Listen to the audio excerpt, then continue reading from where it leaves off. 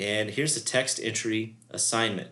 So in this type of assignment, you are going to submit a written answer that you're going to type out in the box. So I'm going to hit submit assignment, and then it opens up a rich text editor. So I can come down here, and my favorite color is blue. All right, so that's done. And so there you go. So that's your favorite color. And then actually it's got a comments thing down here at the bottom. It's something extra that you can say, like, this is my answer and this is my comment about the answer, please go easy on me. I'm doing the best I can, that kind of stuff, right?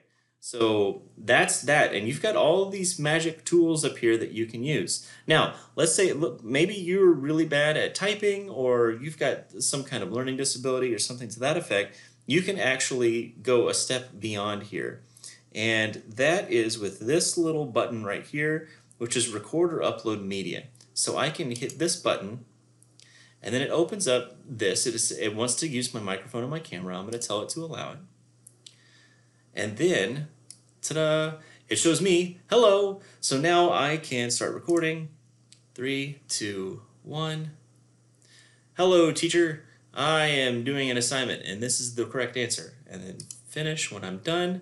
You can preview it. You can give it a name. I'm not caring about any of that, so I'm just going to hit save. And there it is. So you've got a couple options right there. And then I can hit submit assignment, and it goes firing off.